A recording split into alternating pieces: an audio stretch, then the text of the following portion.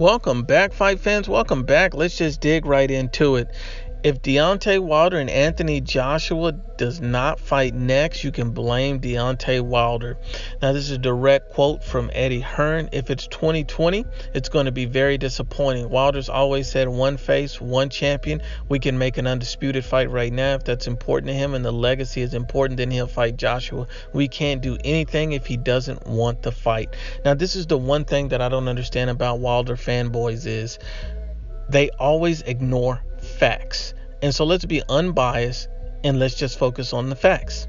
Forget everything that's happened up till today. Anthony Joshua, a unified world champion, wants to fight Deontay Wilder for undisputed. Instead, Deontay Wilder is focused on a rematch which has no significant belts on the line other than his WBC world title. People say lineal is meaningless. So let's just be honest at this point.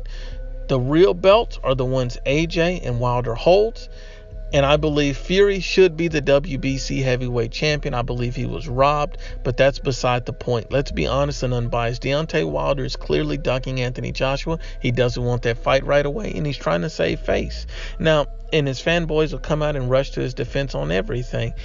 Let's be honest, and the reason why we know that Deontay Wilder is preferring a rematch, with Tyson Fury is basically an interview that Shelly Finkel, Deontay Wilder's co-manager, did, and basically he stated that they're in the early stages of working on a deal for the Tyson Fury rematch and that he believes the fight will get made. And that's from Shelly Finkel, Deontay Wilder's co-manager. So he believes and feels that the rematch will get made right away.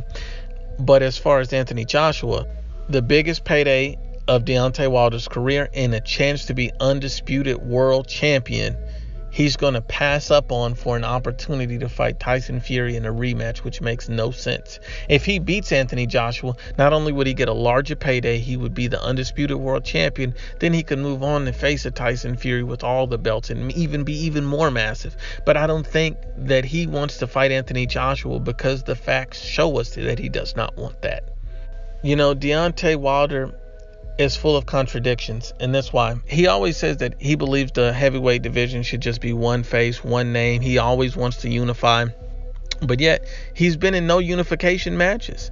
He had an opportunity. All these fanboys come out and mention this $50 million, and we already know the $50 million has been debunked multiple times. But people tend to ignore that, but that's fine.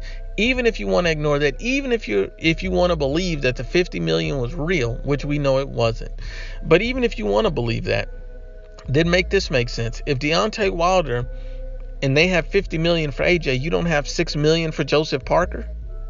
So you could have unified with Joseph Parker and had a belt and made AJ try to come to you with closer to a 50-50 deal, but you didn't unify because you didn't want to fight an undefeated world champion.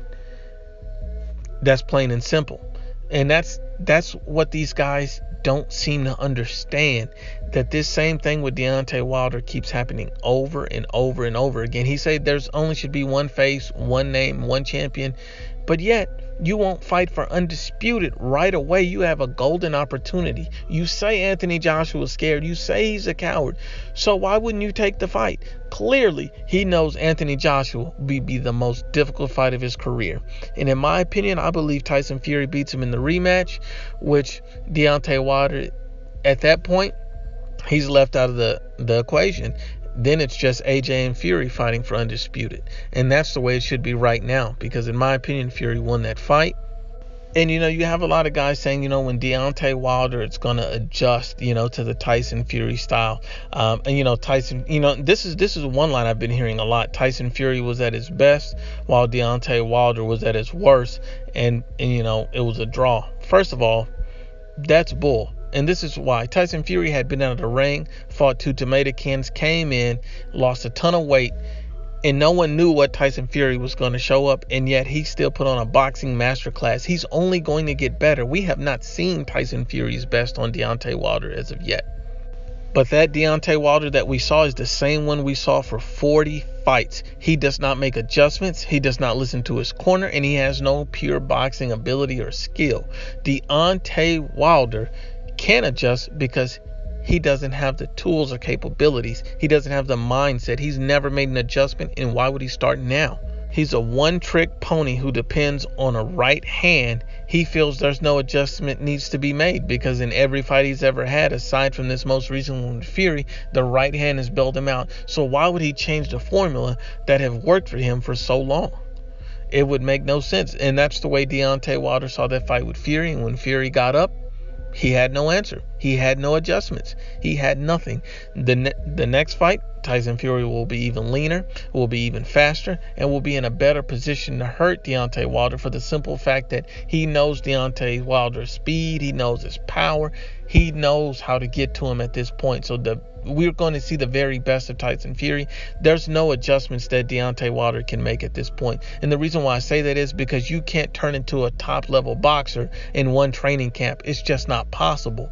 And Deontay Wilder is still going to be pretty much the same fighter we know, looking to land a lucky right hand. Once again, it's the IBFP, unbiased as always. Please share, like, and you must absolutely subscribe.